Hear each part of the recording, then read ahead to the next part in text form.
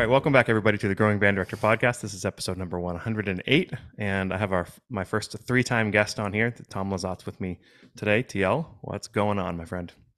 Well, listen, as the expression goes, living the dream. Love it. And Happy New Year to all of you who are starting your new school year. Thankfully, I'm retired. You're retired. Yeah, for people who don't know you at all, can you give us a brief rundown on what your teaching history and mentorship and all that is? Sure. I taught 32 years of high school band in Massachusetts, Maine, Connecticut, and Florida. I retired pre-pandemic, and I since then have been really busy in my retirement, which I very much enjoyed. To be able to do different things, but things that are mostly in the realm of music and mostly in the realm of lifelong learning, which is really takes us to our subject today. Yeah, being a lifelong learner. Absolutely. And so you're the one who introduced me to the Ray Kroc quote that I used as foundation for the whole podcast. So you get the ultimate trademark. It's not an elegant quote, but I think it really states the point very well. And I think one of the exciting things about the profession, how we can continue to grow. When you think about it, Stokowski was conducting into his 90s. William Ravelli, Gunther Schuller late in life, all of them just kept on going beyond the quote unquote normal retirement age, which I think is pretty a wonderful example, but also something that drives me. And so I wanted to spend a few moments today talking about lifelong learning. First of all, we're kindred spirits precisely for that concept. Jeff Smith and I are kindred spirits precisely for that particular concept. And actually, Jeff enters into this discussion a little bit today. So the title of this being, you can still teach an experienced dog new tricks. I found that out to a great degree this past summer, which was really, really an excellent one for me. It's I've been involved with the Colts Drum and Bugle Corps since 2004. In this year, was a particularly great one for the drum corps, but it was also a particularly great one for me in terms of continuing this lifelong learning situation. I was going into the season, I was given a challenging project, and that was to be working with the mellophones, and they were being expanded from 12 to 16. Now, any of you who have been high school band directors know to get 2 or 3 mellophones to play in tune with a great quality of sound is a task. I mean, that is like an entire year's worth of work. And it was a particularly challenging thing within the Colts show because the first major musical statement of the entire show was 8 measures at a slow tempo with choreography of a unison mellophone statement. So that was a pretty significant challenge to be encountering. And I thought a lot about it over the course of the winter. And I was looking for my traditional bag of tricks that we do to fix the scenario that I mentioned. So it would be singing, and it would be whistling, and it would be mouthpiece buzzing, and it would be the John Cooper numbers. And so all of that was all in my bag of tricks. But something in the back of my mind said, we need to do something a little bit different. And as it happened, I was having a conversation online with Jeff Smith, mentioning this whole bag of tricks and stuff. And he just said, it was very sage, and he just said, we continue to grow. And that said to me, I've got to find something else. So in thinking of the process, it's like, okay, one thing that I haven't explored here is solfege. And because this is a musical statement that needed to be right off the bat. It was the credibility of the brass ensemble from show one. It was not going to be finely tuned at that particular point in time, but it had to work. It had to be credible, and it was ridiculously exposed. So when I came with this idea of the solfege, it was sort of in a sense from left field because at UMass, they didn't teach us solfege. And in my teaching, I had taught myself it kinda in one year with the repertory jazz band at Cape. We had an Ellington tune, which was a little bit gnarly harmonically. And I said, well, we have to do something with this. And we did solfege that, but that's the only time really in my teaching career that I utilized solfege. And one of the issues with the particular that initial statement of the show is that there's an 80-day thing from the beginning of spring training to the end of DCI finals. So that's 80 days of those students living with that music. You could not practice that melody 80 days in a row. It just very simply would have taken all the life, and the life would have left it, and the students would have been just pretty disengaged. Yeah. So I just figured that what I had to do is look at it in a creative way. I said to them from the get-go, we're never going to rehearse this melody. We won't. And they're kind of giving me a look like a sort of what's up. So what I did is I taught them the solfege, and I taught them the tune in solfege. And one of the things that happened was really, really interesting. Boy, you talk about learning. So I taught them, do, re, mi, whatever. And then I'm hearing from two of the students, do, re. So I just stopped, what's that all about? And they explained, well, of course, that's what you do, because they were singers and they knew the proper thing. And that just sort of said, okay, I've just learned something here. So we learned it in the correct fashion. And one of the students involved was Matthew. And Matthew is brilliant, first of all, just a really, really lovely human being, but a great musician. And he has aspirations to be, at some point in time, a music teacher. So after a few days of doing the solfege on the tune, I just said to him, first of all, you have a really, really lovely voice. Sing them how this ought to be, but in a solfege situation with the kind of inflections and everything that you would do if you were a singer. And he did that for a little bit. And then a few days later, I said to him, well, now take them through this. And so he did. And he said to me afterwards, he said, I was terrified. And I said to him, Matthew, we all are in the beginning. So that was like a cool little sidelight that I really hadn't expected in the beginning of this. So what we did is we rehearsed. Well, can I stop for a second? Sure. So you get to a point, so you're known for sort of taking a lot of people under your wing and mentoring them and giving them positions and, ways to improve and learn how to be a teacher even before they're teachers, and growing all these people. So I thank you for that. So you're always looking for that opportunity. And I think that's really important that we all do that.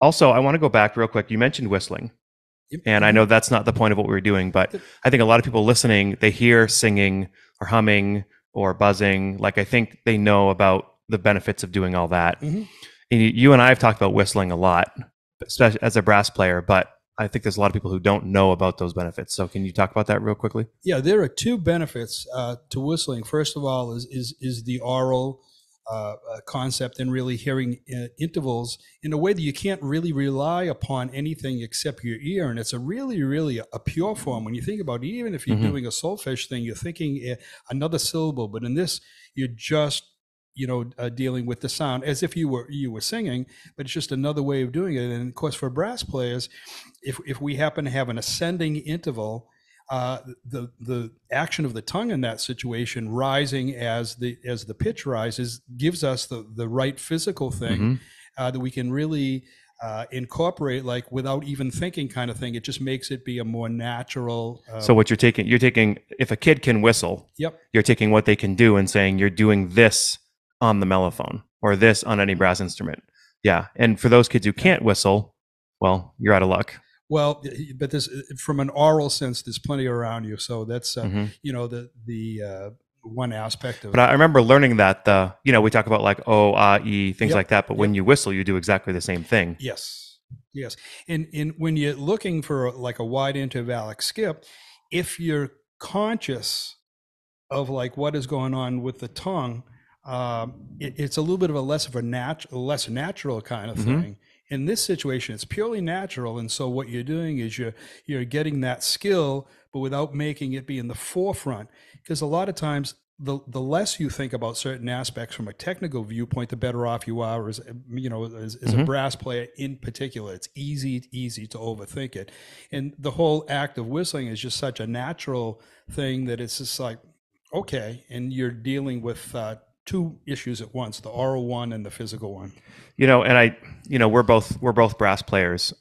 I think a lot of times people talk about how to get higher on a brass instrument, or they talk about how to do something different on a brass instrument. And sometimes it's correct and sometimes it's misguided. Like I think fast air is important on an instrument, you know. However, I've hung with Trent Austin, and he's like, "Look, I'm going to play a double D without using any air." Right? So, like, I'm not saying I know it all, but using really fast air for me, my flag is hanging in the front of the room, my American flag, right? Yep, So yep, I'll have kids like blow their airstream and try to move that flag, yep. or I'll put like a small spot on the board and I'll say aim a really skinny piece of air at this. A lot of people use straws too, right? We talk about like fast air moving, especially as we Yep. go higher. Um, I think a lot of people talk about embouchure too, and like tightening of your embouchure, and that's not something I subscribe to. To me, it's all about you have to have tight corners, but the middle has to buzz freely. That's correct. Think about in terms of firm corners, not even tight corners necessarily. Firm corners, which is getting to the same thing. The center needs to be pliable because that's your reed, and you stop having range when the vibrations of the lip stop. One thing that does work like a charm is that the water hose thing, which you may or may not have heard of out there. But so you have a water hose and you're hanging out with your brother or sister, and they're annoying you, and so you have the water hose on kind of thing, and it's not getting to them. They're just sort of like walking away, whatever. You very simply take your thumb and put it in the water, the stream of water, and all of a sudden it goes faster and it gets them. That's like a concept of playing higher, which I think is works because it keeps things relatively relaxed. And what it does is, you think about this, if you're putting your thumb into the airstream, actually it's like putting your tongue a little bit higher in the Mm-hmm. mouth kind of thing. Yep. And with respect to the range aspect of things, the a lot of the similar concepts are in the Maggio book. And that's something that I use in my own playing all the time. I'm looking to expand my range. The tongue level thing is like really, really important in the overall scheme of things. And it really does come down to the speed of air. I think as a young teacher, I used to think very wrongly that it was about volume of air, amounts of air, tank up. Well, yes, Mm-hmm. you have to tank up, but it's got to be the right kind of air, and it's got to be channeled in the correct way. I also think of sometimes I have them like aim their air high in the mouthpiece and aim their air low in the mouthpiece. Yep. All those different things can help. And I guess if people are not brass players, because you and I have like physical advice because we do this, Yep. right? But for those who are not brass players, seek out those brass players that are near you and learn as many tricks and tips as you can. Absolutely, particularly as it pertains to expanding range. That's one of the things that really tends to be a problem. And if it's taught incorrectly, it's one of those. It's really hard to undo what's been And done. with range, like you need muscles in your face. You do. Right. You have to Yep. have strong embouchures. Yep. And unfortunately, over the last number of years, kids' embouchures have gotten weaker and weaker because there's so many other things for them to do. Yep. So there's less lead trumpet players right now. There's less lead trombone players. Kids are not as strong. So it's important in your fundamental block warm up that you're doing long tones, lip slurs, all the things that are really important to build muscle. The fundamentals are really, really important, doubly important now than they were pre-pandemic, because we're really going from a more basic level of development than we were before. But it presents a great opportunity. You mentioned the range aspect of things. Last year, I judged the for All-State Jazz, the trumpet auditions, and I was amazed. I mean, there were some decent jazz trumpet players in Maine last year that ended up in the All-State Festival, but I didn't really hear very much in terms of like say a great high C. We did all of these all of these auditions, and there was some good jazz playing, good feel, good solos, good sounds, and all that kind of stuff. But even with the players who ended up playing lead in the two jazz ensembles, it was like I haven't really heard a great high C, and we didn't hear anything above a great high Yep. C. Now, when they got into the context, they had the tools some of them, but they really didn't like have them just like so locked in. It's like all of a sudden at any point in time they could pop a G or a C or whatever. They had to work towards it, and of course you can see that and the development over the course of a few days. It's like, okay, you don't get that immediately. Mm-hmm. Some of it is related to the factors that you talk to, but that some of it is also related to the kind of literature that's being performed at this point in time. I don't know whether it's cause and effect or effect and cause, but for example, there are bands do not play Buddy Rich anymore. Bands do not play Stan Kenton anymore. Some of the people really stretch the tessituras, and I don't know if it's just because we don't have that sort of player available or it's changing tastes. I think it's a combination of two. Mm-hmm. Particularly when I judged down in Massachusetts, this is all about those bands are all about Ellington. And with the exception of Cat Anderson, and no one has a Cat Anderson, Right. but the tessituras in the Ellington charts are actually for brass players pretty modest. Mm-hmm. And so they don't have to have that set of skills. If you're playing a Maynard Ferguson chart or a Buddy chart or a Kenton chart, you have to have a certain, I mean, you have to have a horse Mm-hmm. who has like a solid G. And then though, you have to have a second player who has something equally strong. It's not, just like one Right. great lead player and you can like fill in the middle. It doesn't work that way. So it's an interesting cause and effect thing that I've thought a lot about recently as programming things have changed so much. Yeah, it's definitely hard. You wouldn't be smart to program Buddy Rich if your kids can't play up there. Yep. Right. So you're right. I don't know what comes first. I definitely noticed a difference in the average brass player about 10 or 15 years ago. Kind of changed. They just, I don't know if it's they spend more time, less time on the horn. But anyway, I think everybody kind of probably recognizes this. If you have those players, do it.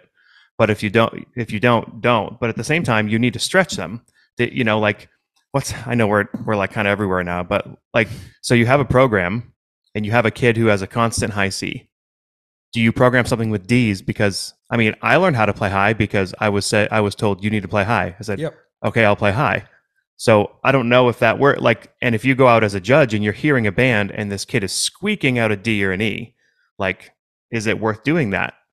I think it's important to ask kids to play higher, but you have to balance that too with what's going to sound good. As a judge, my first inclination is to say to myself, at least, this tessitura is too high. In an evaluated situation, you want to present your kids to the best possible. So if they top out at a C, that's great. If occasionally you want to have a situation where they creep a little bit above it in a certain context, it's like that's perfectly fine. And you probably have to, because you do end up limiting that kid to that's like what he can do and or she can do. But again, it comes down to the basics of how you approach that kind of thing, how you approach the building of brass players in terms of range and all that kind of stuff. The thing that I found recently in my own playing and then in the work that I did with these students this summer is the single best for me at this point tool to build tessitura in brass players, the Chickowitz flow studies. Mm-hmm.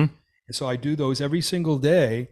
And I find that I can work on my range without hurting myself. I work on my sound at the exact same time, and so I've gotten myself to the point where every single day I have a solid D, and most often an E. Now, not that I'm going to go, be playing some of these big band charts, but it's expanding it without hurting myself at all. It's a very, very benign way.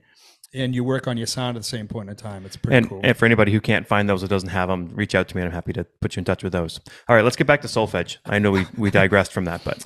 Well, in the one other aspect, we did digress, didn't we? That's okay. I haven't seen you in a long time, so we have a lot to digress about. So we ended up rehearsing this opening sequence of the show in snips, and the first really, really tricky interval was this do la B flat to G. So that was the big interval, and that's the one that the judges are apt to pick on, and that's the one that's a little bit tricky. And so we spent a pretty good amount of time on that, and we did like that off and on throughout the entire summer. And we finally got it about the last week and a half, so that we weren't getting called out in any way for any kind of a different tone quality or intonation kind of thing on that intervallic skip. But the other way that I did it was to deal with other parts of that melodic line. So it happened to be, there was one spot, it went mi, re. And so we would work that, just those two notes, getting to sing them, getting to play them. And then re, do was a big one, because they had like this 16 count unison B flat. There was as exposed it could be. If there's any blemish there, someone is going to bag on it. So what we found over the course of the summer was that they very seldom got called out for intonation stuff, which I was very proud of. Way to go. That one interval was the thing that, if anyone would say anything, it would be in that situation. But the work on that was really something that helped elsewhere.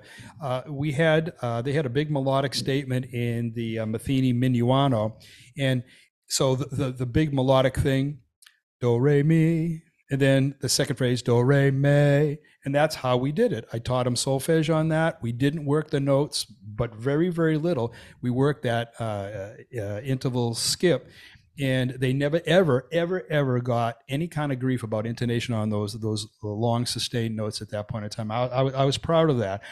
There was one other aspect of the ear training thing that went on, and if you know any of the history of the Kenton band, you know that he had at one point in time 4 mellophones in the early 60s. It was really tricky getting the intonation right.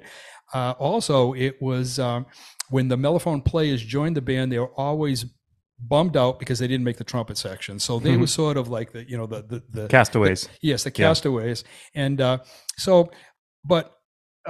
some of the stuff they recorded was great. And there's a great album called Sophisticated Approach that Lenny Niehaus wrote for them. And the mellophone writing on that is absolutely superb.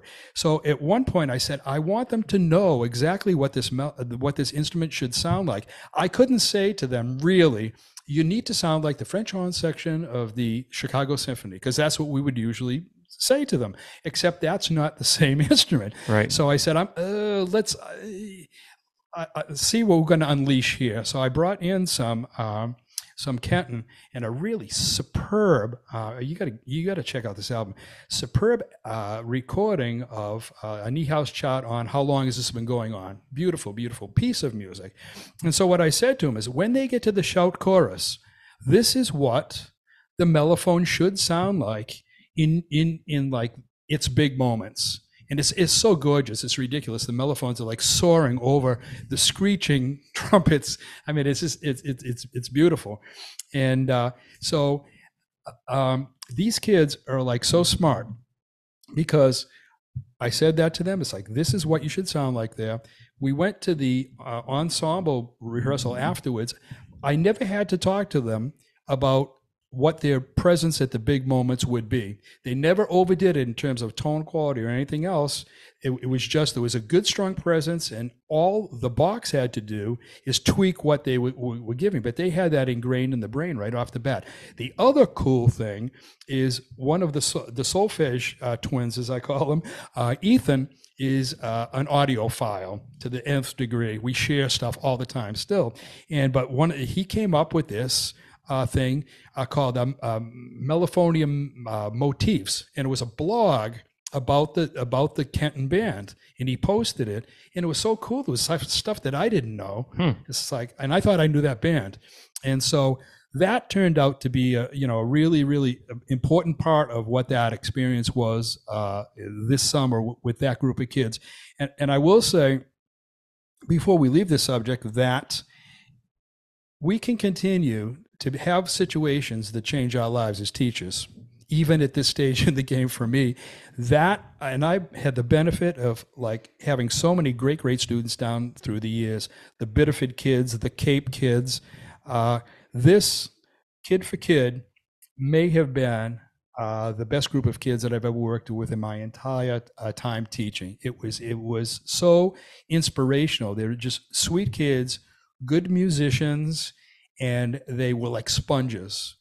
And So that to me was really inspirational. That got me every single day to be like really, really motivated. I mean, during spring training, I would be, I found this little place, this little nature place in this campus in Illinois where we were, and like trees and stuff like that. And there would be, just like squirrels, and there were fawns and all this kind of stuff, like in this nature preserve. And I'm sitting there every single day doing my warm up, solfeging my Chickawitch studies while I'm doing them, and just like getting really, really inspired to work with these kids. And I said to them, it's like the hour that we spend in sectional is the very best time of my entire day, and I really, really believe that. And they were so consistent in their work. So kudos to them for just being great human beings. So the second trick involves a trumpet feature.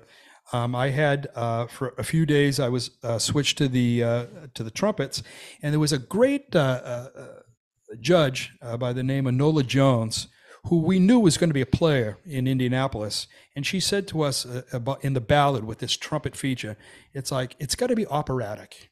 Well, it was a pop tune that I wasn't quite sure had lyrics, but I know what she was aiming towards. And I couldn't say to them, and here's a bit in how my teaching has been changing. I couldn't say to them, you need to play more expressively. What does that mean? But you can't stage manage every second of it either. So it's got to be something that gets internalized. So at this point in time, I said, we have a dilemma here, but we have an opportunity. And so I channeled my inner Michelle Fernandez. And so the nature of the piece was that you're phoning home or you're phoning a friend, and the person, so the production started ring kind of thing, ringtone, and there's no one on the other end of the line. And so you leave a message along the lines of, I really missed you, and all that kind of stuff. And so that was the narrative of the show. So I said, well, we need something that's going to get them to internalize that. So what I did is I very simply wrote a lyric, and that fit the narrative and pretty much fit the melodic line. And taught it to them. We talked about it a little bit, and certainly no one is going to forget Sondheim with these lyrics. Sure. But it served the purpose, and it got them on their way, so that when the regular trumpet tech, Justin Diaz, came in later on, he was able to fine tune all that stuff. But I was really, really pleased that was the beginnings of that process for them. But it also taught me, it's like, this does work, because I've been thinking about that technique that Michelle talked about in an earlier podcast, and I've sort of taught that way, but not with that sort of specificity and that real vividness. And to be able to share with a lyric to them, I mean, this is a friend you haven't seen in a long time. You really wanted to have contact again, and you're missing again. I miss you so much, kind of thing. And I think that really helped their expressiveness, made it really come alive for them. Well, yeah, and what you did when you did that is you made it personal for them. You made it intimate. You made it interactive. You brought them right into it, because all the kids, no matter how young band students you teach, they all have life experiences. And obviously, you can't do stuff like this when the younger they are. You need some certain maturity to do certain things. But the fact that you were able to take something that wasn't quite connecting and finding a way to make it personal to them, that's where it's at, man. Well, and think about this particular show was a fantastic one to work on. So it was in essence about home kind of thing, and it was so meaningful for the kids, because they're experiencing all of this. Think about this, and a large part of the drum corps had never ever marched in drum corps before. A lot of these kids had never ever been away from home before, and they're gone for 80 days. If they're lucky, they see a family member on one of the stops on tour, but most of them don't, kind of thing. So they're feeling that sort of thing. And one of the beautiful things, they did a voiceover just before Classical Gas in this show, and the voiceover was along the lines of the buses are leaving the parking lot after you've had an interaction with your family, and it's like, bye-bye, I'll see you later, kind of thing. And it was like, whew. and everyone involved, all of us, because we've all felt that as being on the road, that really that longing for family, and that was poignant, and it was a poignant moment that I think the audience really related to, and that was in the design of the show. But some of this stuff happened too, as hey, this can lead to this, and the voiceover thing was a late addition that I thought was really brilliant, made the whole thing come alive. That's great. I don't know if I'm just having a squirrel moment or whatever, but you're talking about home, and I think about one of the first things in my life of a production that taught me about home, and of course that's The Wizard of Oz. Absolutely. Because like the center thing around that is like there's no place like home, right? It took me forever to realize the whole thing was a dream. Like I don't know why it took me so long to figure that out, but the fact that whole like there's no place from home, and Ben Zander says in one of his talks, like, you get in and you get in and you finally sit down in your chair and you just have that breath, that I'm home. Again, such a great way to bring musical experience to these kids in a way that they understand. Oh, it was connected to life in a way that really no other production that I've been connected with really had that sort of like visceral pull. This was not the first time, by the way, that the Colts had done a show about home. They had done one like in 2005 when I first got there, but it was a different kind of thing. It was more at an arm's distance, but this was like very visceral. You could wrap your arms around it.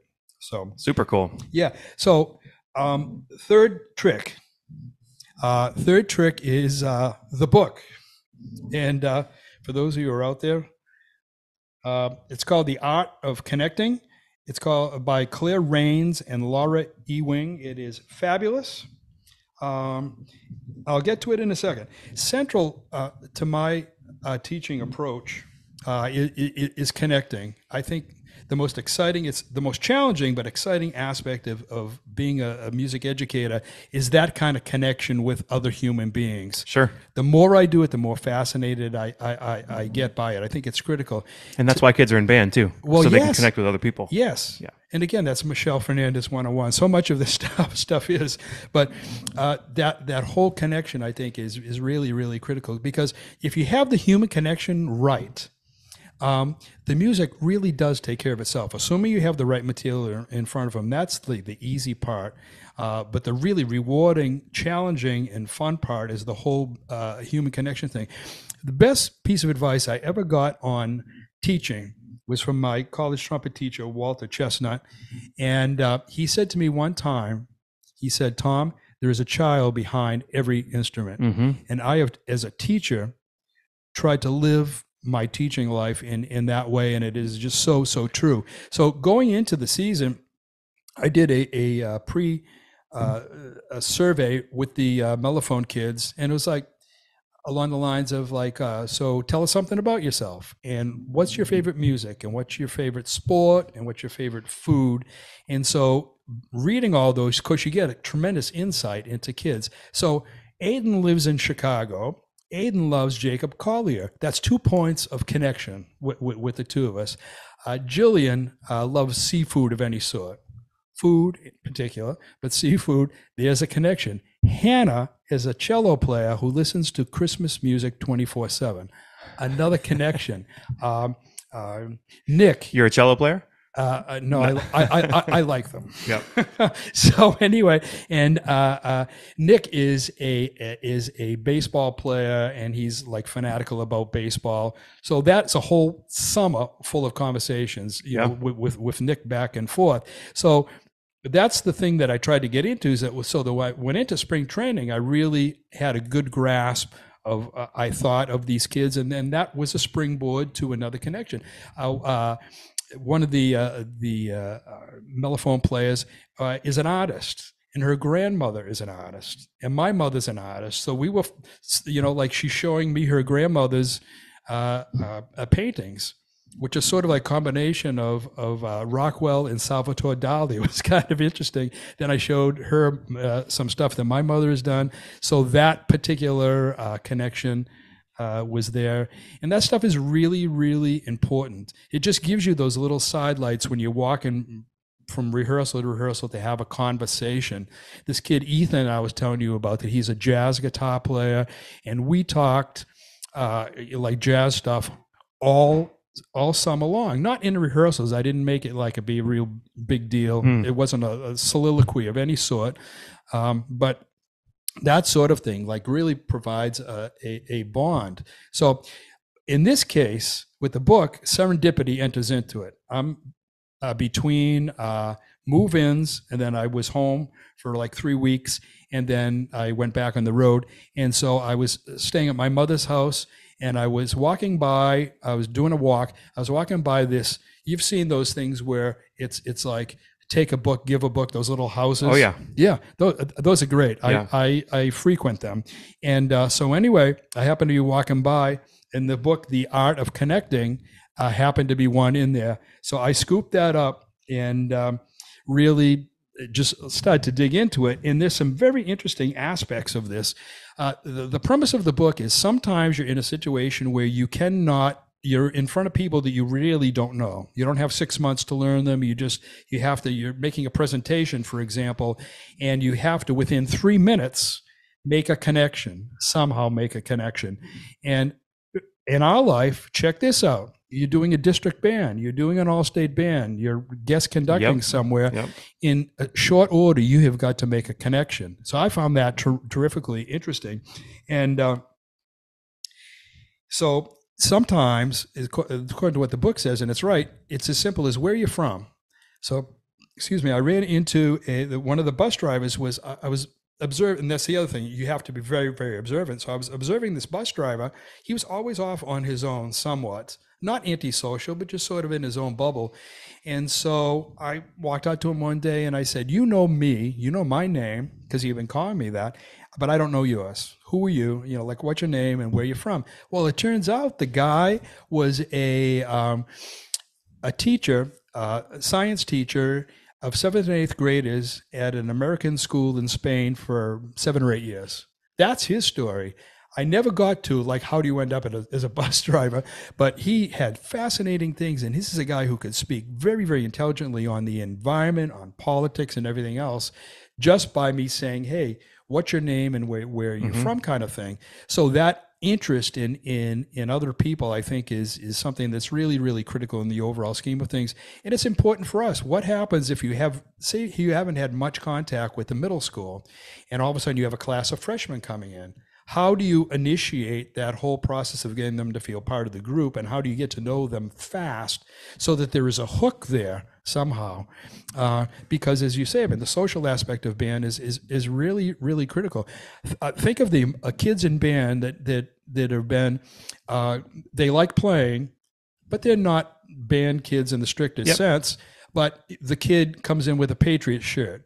Bam, discussion. That might be the hook that keeps that particular kid in band. So the human connection thing is really critical. So in that, we're talking about the connection. You know, I've been noticing, doing all these interviews with people and learning from all these people, that like the tenets of, I was asked back in May by Music Ed Insights. They said, what are some common themes you see through all these things? And one was programming a great repertoire. Yep.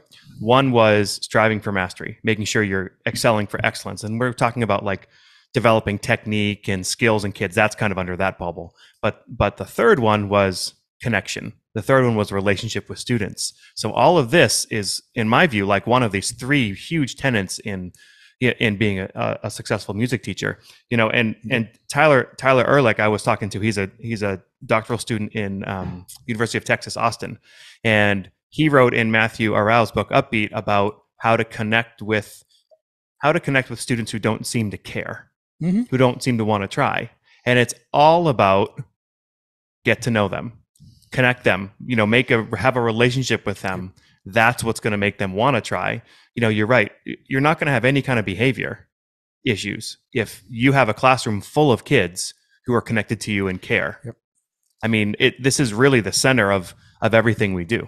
Well, in part of this book really gets into that whole thing of like meeting them where they are, not where we are. Hmm. Where we are is that's a whole other thing. If you meet them where they are and you look at the world through their eyes and you see their hopes and aspirations, because every kid in front of you, even if they're not very much together, has hopes and aspirations. And if you can get into that, then they really get the sense that the person in front of me like truly cares about me, because that's their world. Like my world is all about me, kind of And thing. how do you, and I think the master teachers are able to meet them where they're at, but also grow them as musicians and as people. Because it's really easy to say, well, no, I want you to learn, so I want to bring you up to where I am. You have to meet them, but with the goal of bringing them to where you want them to be. If you get them to be receptive because they realize that they're respected, Yeah. then they're going to be much more receptive to that, and they're going to be very influenced by you. It's like, okay, that person is like pretty hip, or they understand me, they get me. Yeah, think about this: how many situations have you ever been in your life? We all have, in which you're dealing with someone, whether it's a superior or a colleague or whatever, that very simply doesn't get you. That's really, really a frustrating thing. And if you're sitting is in a large group and stuff like that, and it's like, okay, the person in front of me doesn't really care about me and doesn't get me, Hmm. then that has a profound influence on what the learning is going to be. I love it. Absolutely. It's great. So, one of the aspects of this book, by the way, which is really cool, and it's paid dividends so far. We think about human relations, and it's us. It's a two-way chess game. It's us, and it's the other person involved. And then we try to have empathy for that other person and hopefully figure out so we can get all of this relationship to work. The book looks at it as a three-part chess game, and this is brilliant. There's you and your viewpoint. There's the other person and their viewpoint. And you look at this situation as an uninterested or interested third party. So you've pulled apart from this, and you look at what you are and what you're saying and what your reactions are, and you look at that other person and all that and how they're reacting to what you're giving. And all of a sudden you can, in this situation, look at it and say, here's what I've got to do to make this tricky situation work. There's a new perspective there. Hmm. And in a couple of situations, I've had a couple of tricky ones to deal with, and I've used this technique, and it's like, that really, really does work. And I'm thinking of one particular situation that it was like kind of like a long-term thing. It was not a terrifically negative thing, but something that was not quite working out as far as like a connection and stuff like that. And I used this technique, and I really listened to what the other person had been saying about stuff that had happened in their own life. And all of a sudden, bingo, now this makes sense. It's not my viewpoint and that person's viewpoint. It's how that person's outlook and actions are affected by what had happened in the past, kind of thing. I can be a lot more dispassionate about it, and I can be a lot more magnanimous about it. And all of a sudden, a situation that was tricky, all of a sudden had great clarity to it. So, And so in that you're saying this is not about me. I'm part of this, but like it's not about me. And for me, I don't know if anybody else relates to this, but for me, that keeps my stress level down. oh, I'm no longer rising and lowering with the tide of every tantrum of every 13 or 14-year-old. yeah. I'm like kind of, you can treat it as a sort of detachable thing. Yep. That it's also the same thing. Like the band sounds bad, my heart rate goes up.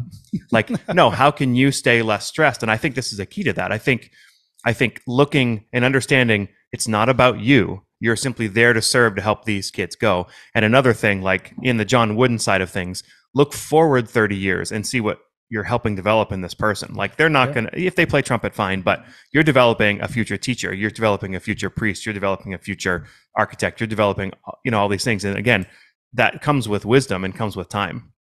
It really does, and it's that whole idea of how important is this particular situation. I'll give you a quick example of that, and I just spent a bunch of time in New York this past week, and I was at this restaurant, and I had a great breakfast. pricey, but it was a great breakfast.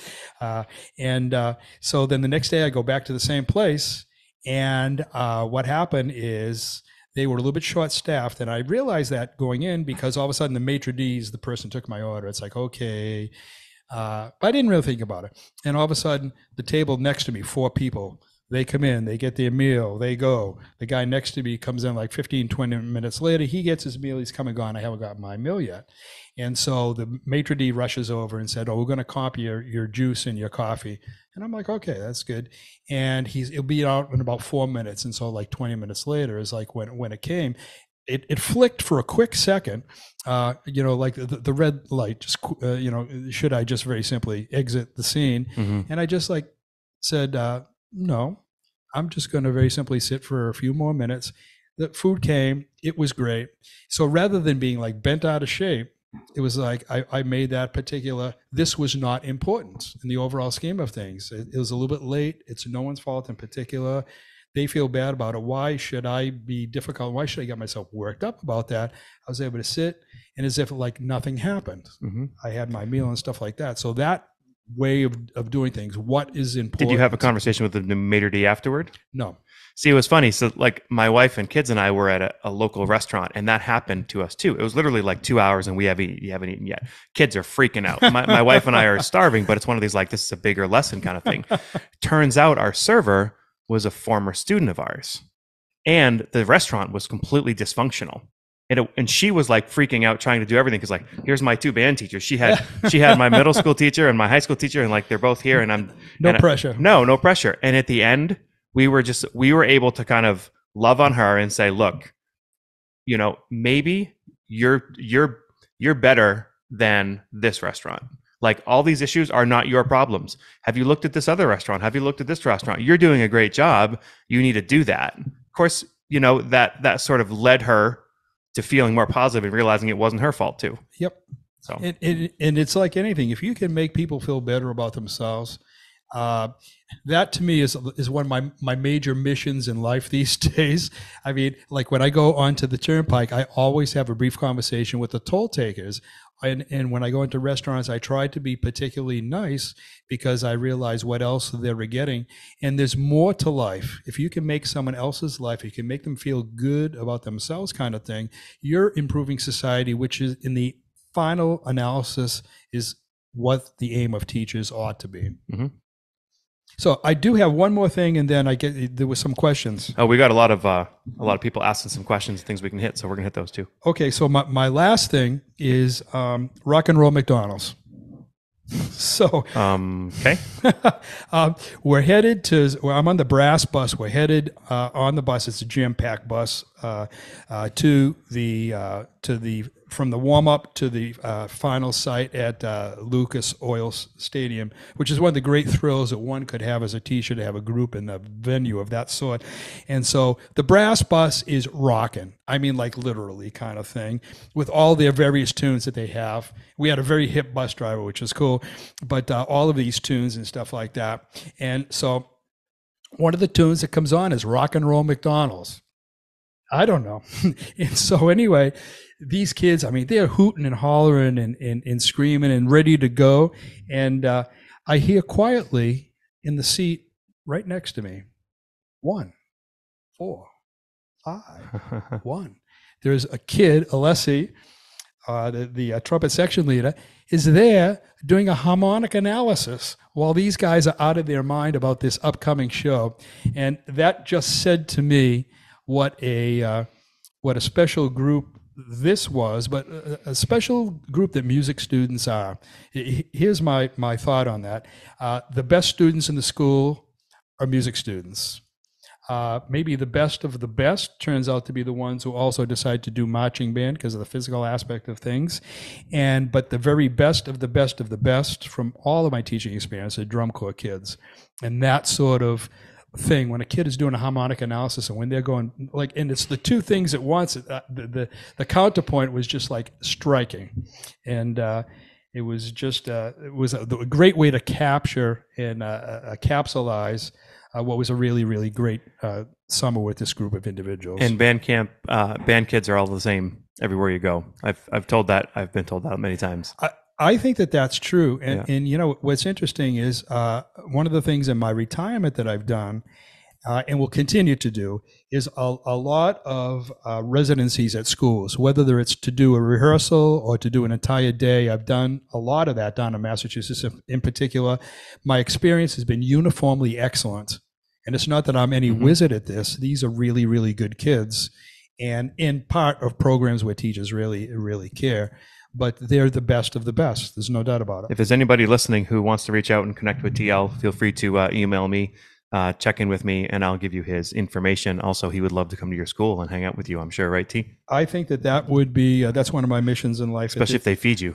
Well, yeah, you know. Which brings me to one more point, and that is... You have to feed the band. Is that the point? You have to feed the band.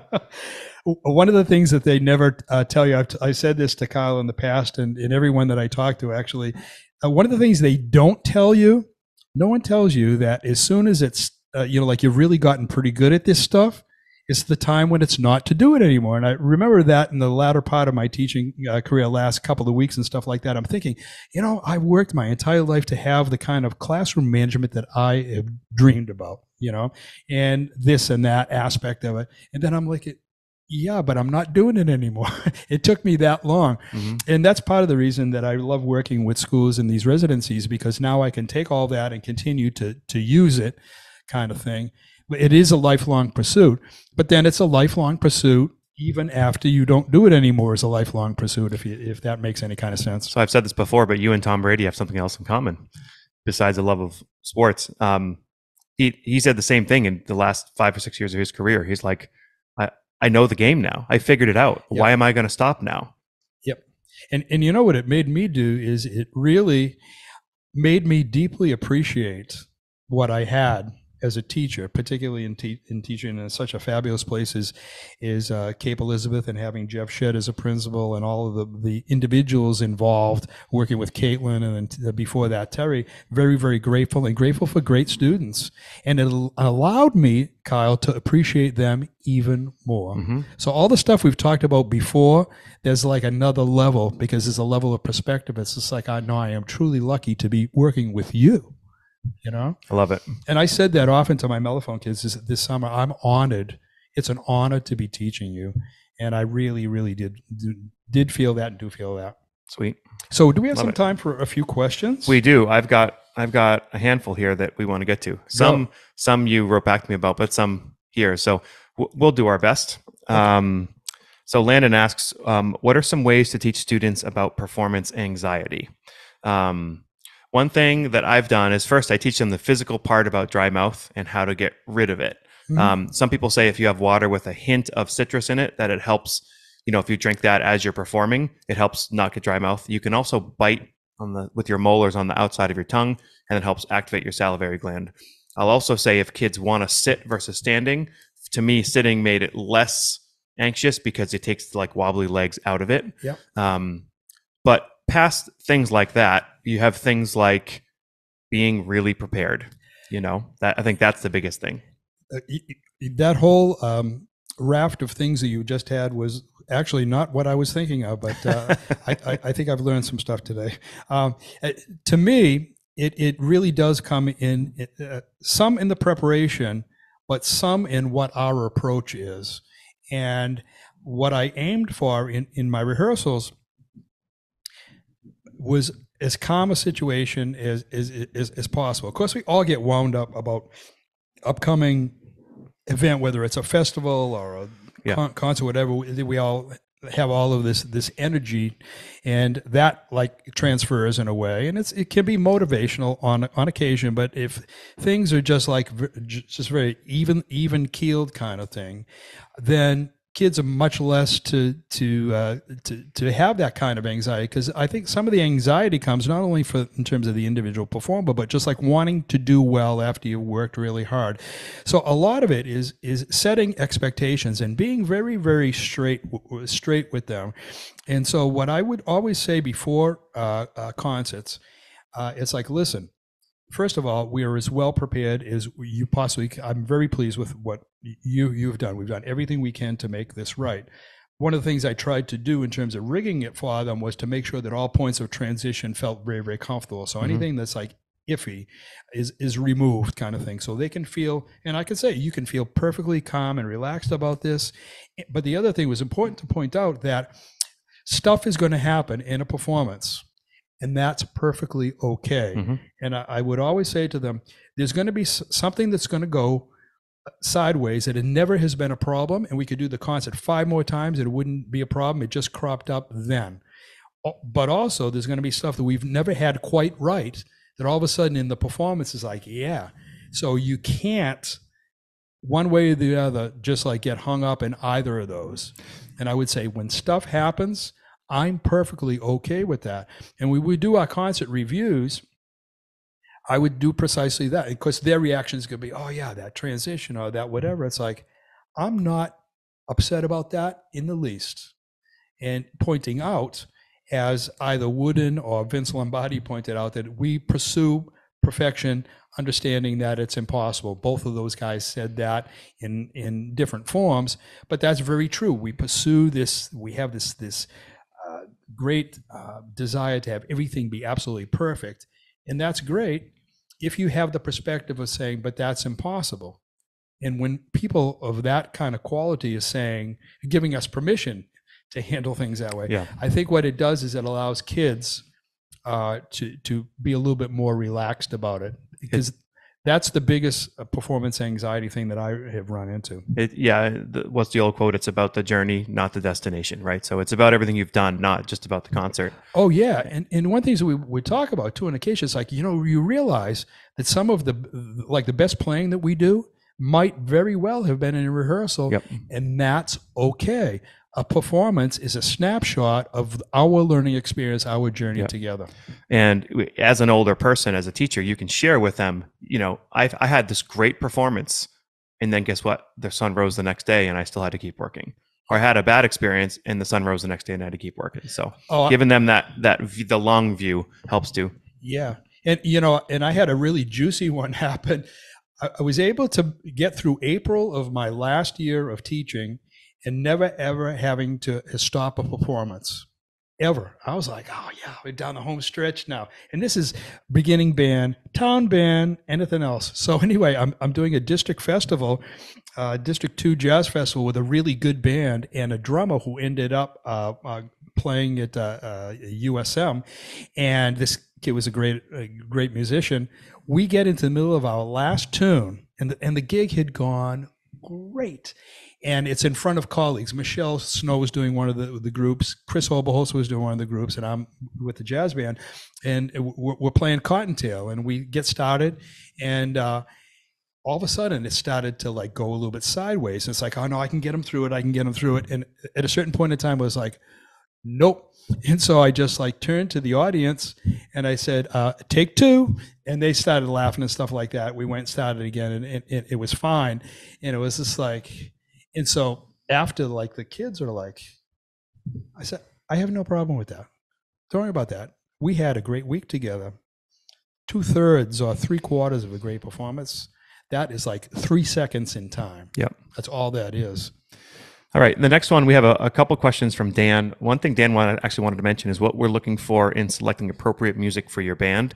And I think a lot of us have heard about, quality repertoire that demands certain things of them, and all that, that is not too hard, not too easy. But he actually wrote, and I actually wanted to just read this to everybody because I thought he did it well, things that he thinks about that a lot of younger teachers don't think about.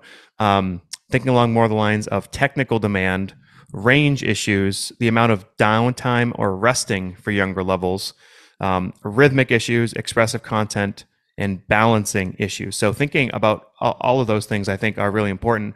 One thing that helps with me, I look at the downtime and resting for younger levels.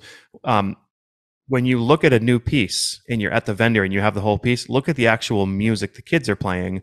Don't just look at the score. Because if you look at the piece the way they see it, you might go, oh, I wouldn't want to play that piece on third trumpet. So I might can that. Well, you may never notice that. There's a great piece I've done. I'm not going to mention it because I like the piece.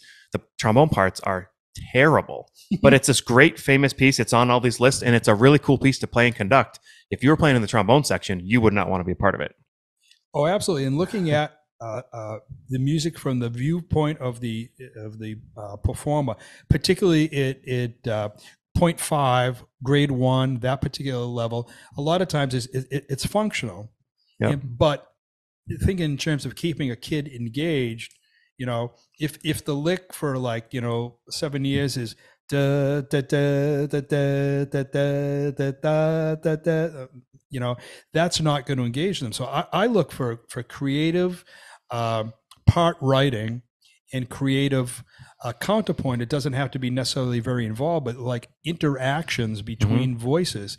So to be looking for pieces that can be conversational, because sometimes it's concerted, and the more basic the literature gets, the more concerted it tends to be. So I tend to be looking at counterpoint aspects of things, dynamic demands, rather than it does not have to be at a single dynamic for like an entire piece. A lot of times composers and publishers, more the deal, underestimate a little bit what kids can do. And so you just want to make sure that you're doing looking along those lines. And when I'm choosing lit, one thing I imagine is if everybody just imagines a circle, and inside it are all the things your kids can do. And then I just think of choosing music that is basically that circle, only 10% bigger all around. And in that way, you're stretching them, but you're still keeping most of the things inside that circle. Absolutely.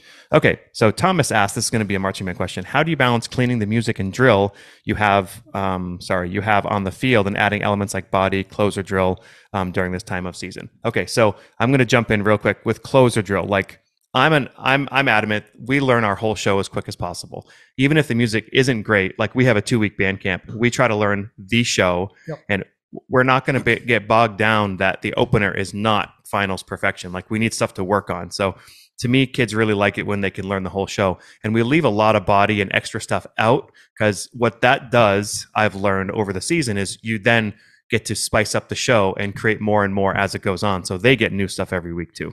Yep. When I taught in Biddeford, we had a very similar format to what you do. And at the end of band camp, we would always have a family and friends day. It was a cookout. Invariably, we were able to finish the show, do a full run through of the show at that particular performance. And it was great because it really kept us on task. The whole idea of entering a season with an incomplete production, sometimes, yes, you do have to do that. I've taught drum corps that have done that. It does not work to their benefit. Trust me, it's better to have things in a formative stage with performance in the early part of the season, but to have the complete thought so that judges can evaluate the entire product rather than, okay, this is upcoming kind of thing. And so that's like one thing. And then as far as like the addition of body and all that kind of stuff, so much of this comes to the planning aspect of it.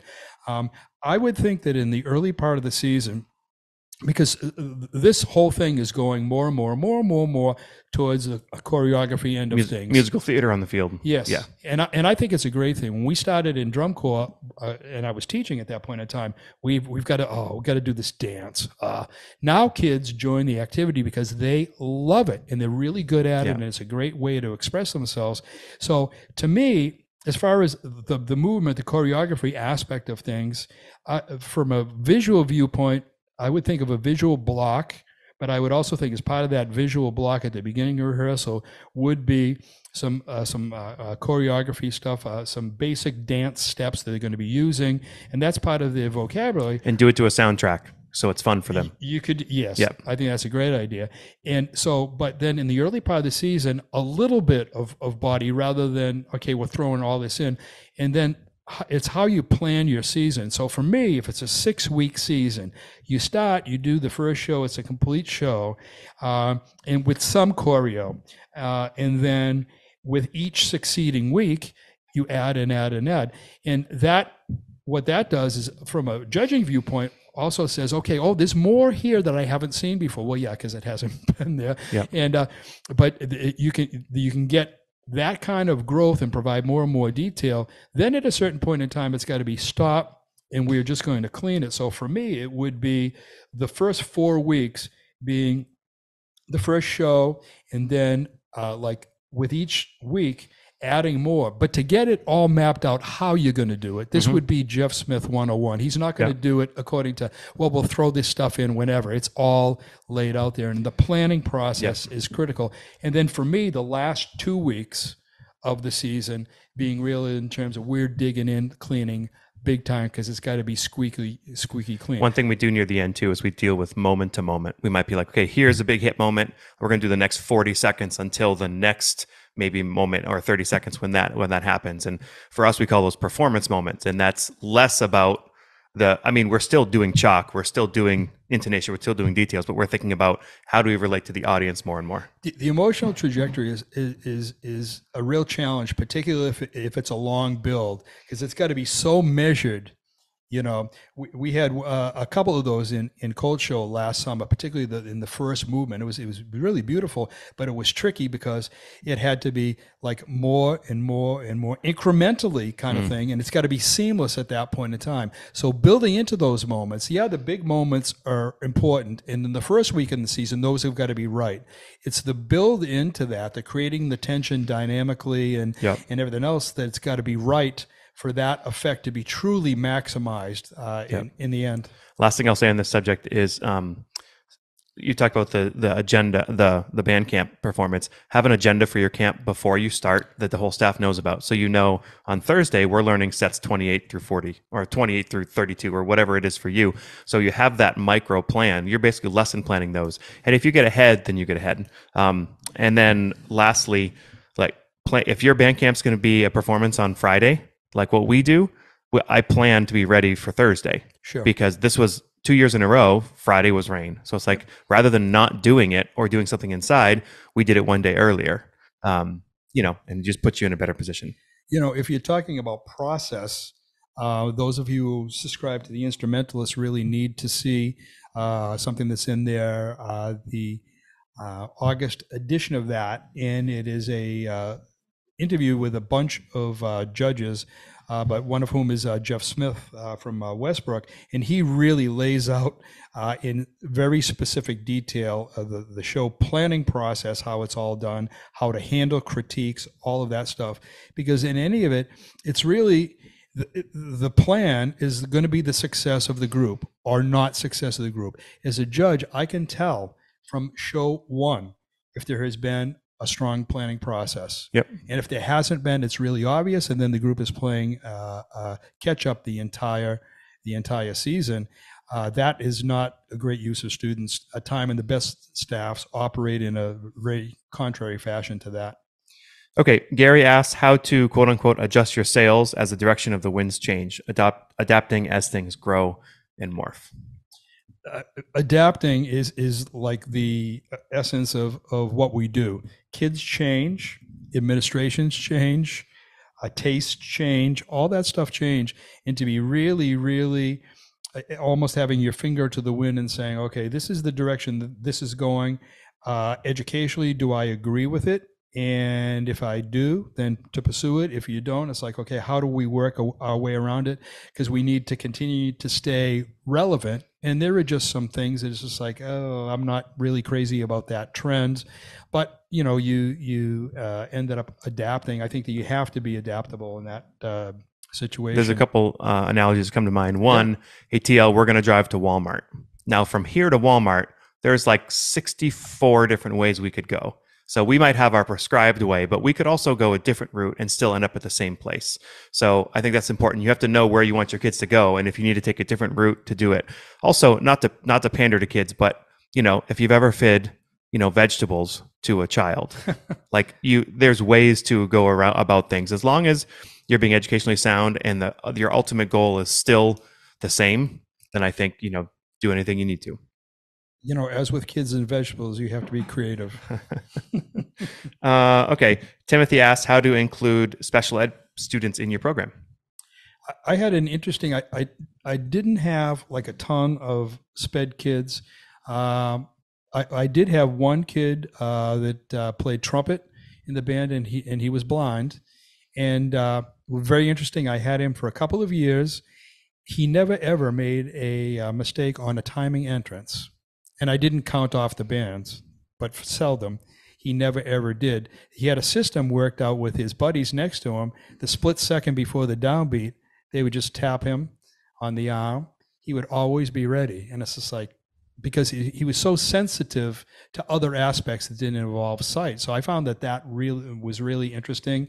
I think, as I recall, he learned his music by Braille, or he might have learned it by ear. I don't recall. But that was an interesting thing. And the other aspect of it that I had a number of Asperger's kids, and until I encountered that, I was not really aware of it. A lot of times, guidance departments, they're much better at it now, but it used to be you would have a kid with special needs in your group. You had no idea. Mm-hmm. And it might be like he might have an ADD situation, and you're just thinking he's or she's not a very nice person or a good student, rather than, hey, there are reasons. Mm-hmm. And it might be that this kid is not on their meds or whatever.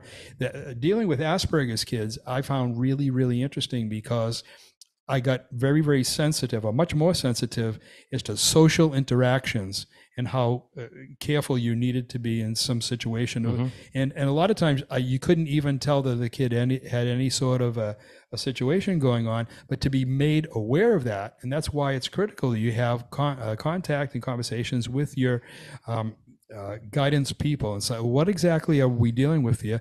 Because it comes to classroom management, number one, mm-hmm. and number two, it comes to the need of that particular student. Yeah, and it depends on the level of their disability, right? I mean, yes. The kids who are not functional in a group setting, well, that they're going to be a hard kid to have in a full band setting, yep. But you can offer other things for them to be able to participate in music.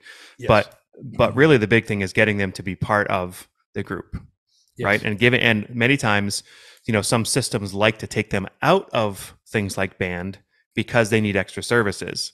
Whereas where they really need to be is band, because that gives them lots of things that help them. Precisely. Yeah.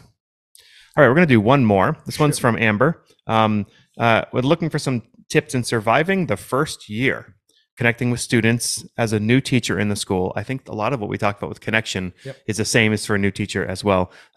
AI and surviving the mid-year slump. There's like a lot of stuff in there. First of all, surviving the first year, I remember being told, it's 4 years till it's really your band. I'm not sure that's the case, but, people have to have the long-term vision. Like, do your best your first year, but every year you're going to feel like you have a little bit more and more control over what's happening. Okay, so this is TL number 2. Everyone is terrible in the beginning. Yep. When I got into teaching, I had taught drum corps for about 10 years. Then I went to music school. And the first time that I taught in a public school situation was in Norwood, down in Massachusetts, a good program. I was succeeding someone who had been there a long time. He was director of music and did things a very, very particular kind of way. And he expected me to do them the same way. And it almost killed me, or it almost killed them. The first year I was not very good at all. And I'm saying, but I'm so experienced. Well, dealing with drum corps kids is different than dealing with public school kids. And I made a lot of mistakes that first year. And with each, and I can remember after my first year, it's like, I'm 51%, I'm going to do this one more year. And that's after I had given up another career to be a music teacher. And 49% no. And then like my second year, it was, like 75% yes, 25% no. And then when I got a few more years into it, it's like a 99% yes, 1% no. Those percentages change the more that you get. If you can survive the first year in those challenges, because in dealing with a whole group of human beings, there's a lot of variables. And there are a lot of stuff that you don't know ways, and you have to develop your own way in terms of classroom management and stuff like that. It's not like being in a college band where everyone is pretty well behaved. It's a different situation. That's tough to grasp. I think there's a reason that so many teachers leave after just a few years, and that's unfortunate, because that's then the time after 3 or 4 years, then you start to feel you have a little bit of a grasp on it, certainly not total grasp, but there's the confidence. It's like, okay, I think I can do this for a living kind of thing. That's tough. The mid-year slump kind of thing is really in terms of like you getting yourself revived. And for me, one of the things that really solved my mid-year slump, if I had one, was going to the Midwest Band Clinic. And I come back and batteries are recharged and stuff like that. If you're recharged, they'll be recharged. The other thing you can do is start to play around with some techniques. One of the things that I would do on occasion is they would come in and the whole band room would be set up where all of the chairs are up against the four walls, and the percussion is off to the side, kind of thing. And it's like, and I'd say to them, you can sit anywhere you want today. Sit next to your friends, whatever kind of thing, to change things up. So to use different techniques to make it be like a little bit, new, obviously introducing them to some new music or some listening things, to just change it up in some way so that they don't feel I walk in every single day, it's the same warm up, it's the same this, the same that. Change that up. And to me, one of the things that's been huge for me is having more performances. Like every 6 weeks, my band kids are doing a performance. So I mean, yes, there's still that, but it's like, hey, we got a gig in 3 weeks. There's nothing to me harder than it's January 5th. And you're not performing till June. Like, to me, so I think your concert schedule has a lot to do with it too. There's great wisdom to that. If I were to do this in another life, I think I would adapt that. I know something. And lastly, I'll say, Amber, and for anybody else who's interested in that, in episode 104, I had Lindsay Boyes and Crystal Smith with me, lesson plan for wellness. We had an issue with the audio, but still, if you can listen to it, it's great. Talking about sleep, eating right, exercise, and keeping balance in life, no matter what time of year it is, will help you a lot. So, T, it's been a pleasure. Thank you so much. It has been a pleasure for me too. Thank you very much. We sincerely appreciate you taking your valuable time and listening to the Growing Band Director podcast. Your students are very lucky to have a band director like you. If you have any suggestions for episode topics or think you have an area of expertise to share on a show with us, please reach out. If you enjoyed this episode, don't forget to subscribe. And if you want to help spread the word, please give us a 5-star review and tell your band director friends to subscribe as well. We're available on Apple Podcasts, Spotify, our YouTube channel, and wherever you listen to podcasts. Thanks for listening to The Growing Band Director. See you next week.